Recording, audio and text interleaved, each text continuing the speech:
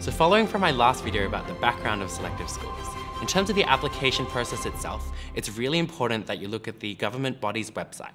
This will usually have information as to the dates to apply by, what reports to attach, and certificates to also send.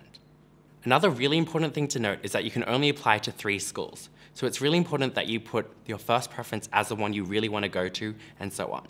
It's also equally important that you put the same preference on each application, as this will ensure that you actually receive an offer. Next, you should fill out the common application to each school. This is usually found on that government body's website.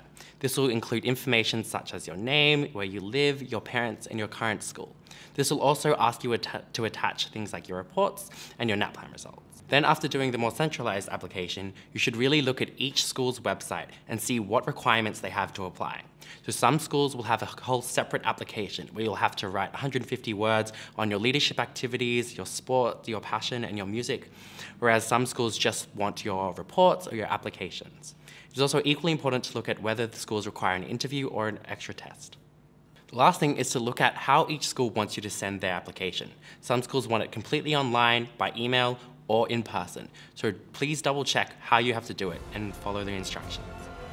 Thanks for watching, guys, and if you want more insight into selective school applications, please keep watching.